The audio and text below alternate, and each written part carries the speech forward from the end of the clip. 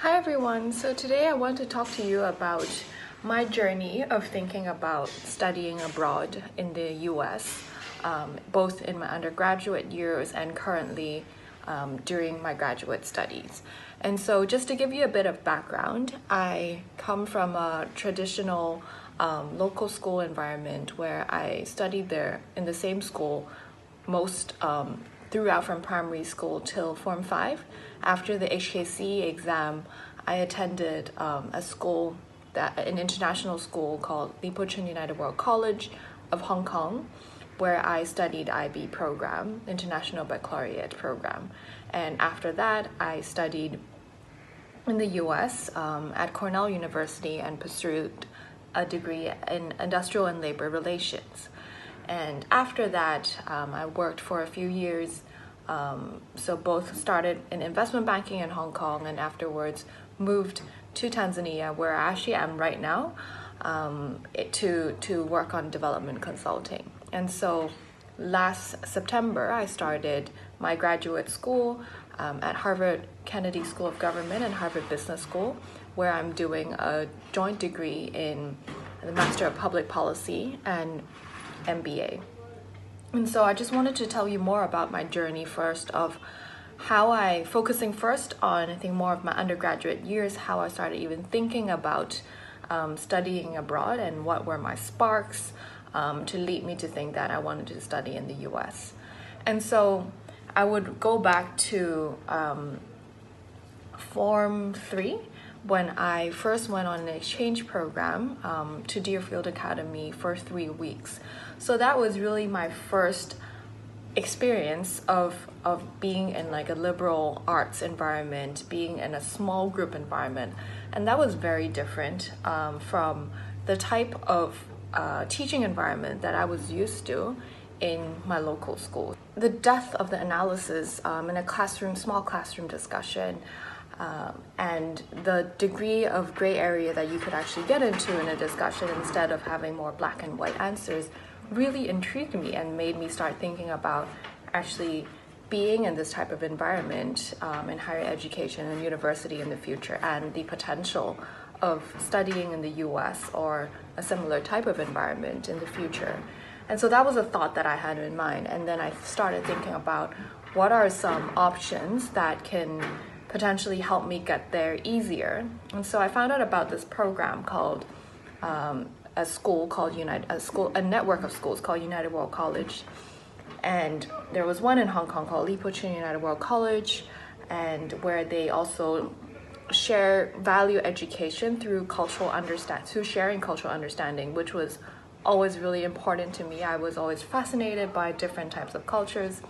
And so I was lucky to have been able to continue my high school there. And I was also then pursuing the International Baccalaureate program, which was relatively more internationally recognized than a local school back then, A-levels, Hong Kong A-levels, by the international university. So I think that's also one thing to be thinking about. What are certain programs that are easier, that are more accepted in the international system, whether it's US or UK or Australia or Canada universities there.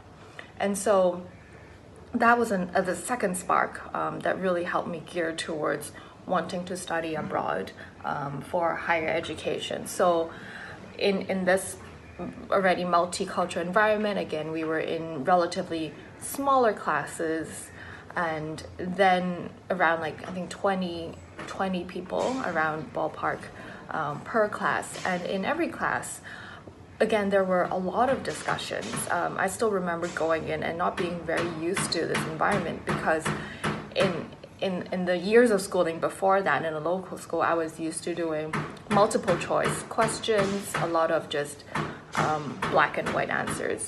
Whereas in the IB program, it was much more about doing analysis. Even remember being surprised in chemistry, where after an experiment, we were actually writing a paper. And to me, writing a paper for a science class was pretty surprising.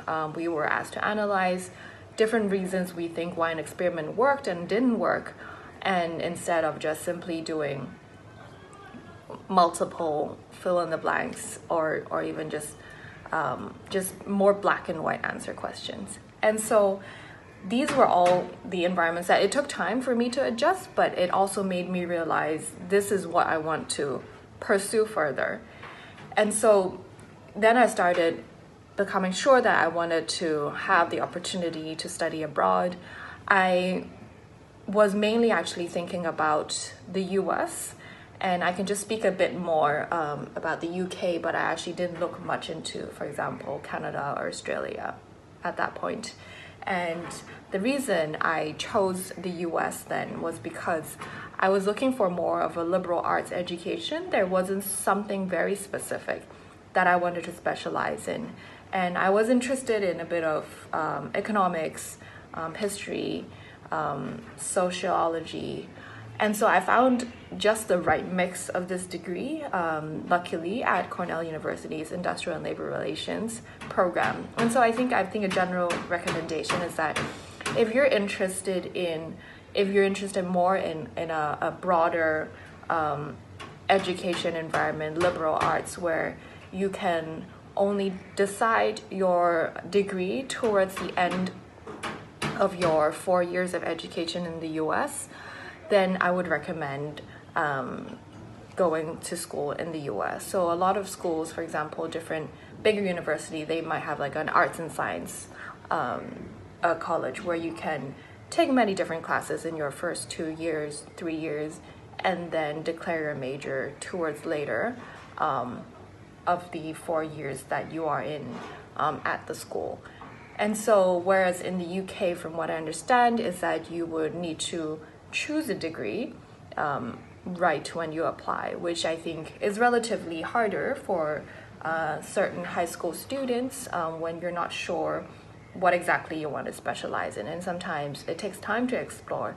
But that being said, if you're very specific and know exactly the topic you're interested in, for example, law or politics, philosophy, and economics, then the UK would also would be a great choice. So moving on from that, now thinking more about, so this is my journey in thinking about getting to study undergraduate degree in the US. So now fast forwarding a few years from after I graduated from Cornell University to now pursuing an MBA MPP degree at Harvard Business School and Harvard Kennedy School, I can quickly talk about how I decided to come onto this journey into pursuing graduate education again. So after my undergraduate years, I first moved back to Hong Kong and worked in investment banking and a bit of impact investing for around 2 years. And so with that more finance background, I then moved to Dar es Salaam, Tanzania, where I'm situated right now, and worked in development consulting for almost 3 years. And so it was a mix of interest between bringing private investments into developing countries to boost their development. That was something that I figured over time that is something that I want to focus on. And so understanding there's both the more business side of things and also more policy side of things, I found a degree at Harvard that could actually be joining these two together. And so that's the joint degree that I'm pursuing, and I thought it would be fascinating to be able to further my critical management skills on the business side, but also need the policy knowledge that I feel that sometimes while I encounter that at work here, there was no actual foundation that I really built that upon. And so I decided to hop onto this journey of the next 3 years of graduate school. Even though I just started graduate school a few months ago, I think one important advice that I would give is that for certain degrees, especially at least for the ones that I'm pursuing now, MBA and MPP, it is really helpful for one to have worked for a bit, at least a few years beforehand, and then go into graduate schools. And the reason I say that is because I think in the few years that you actually work in a field, you have a better idea of what direction you actually want to take for your future career, or what are certain things that you want to specialize in.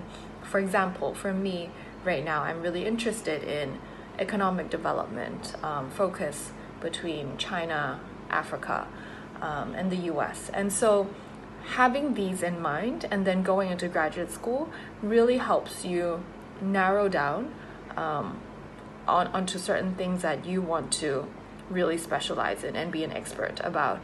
And with that being said, that's, of course, I think graduate school is also a great time for one to explore the different areas and different topics that you previously haven't had a chance to. But at the same time, it's also helpful to know exactly what are the things that I want to get out of graduate school. So in my next video, I'll talk more about how I actually prepped to get to both the undergraduate college and the graduate school that I'm at right now.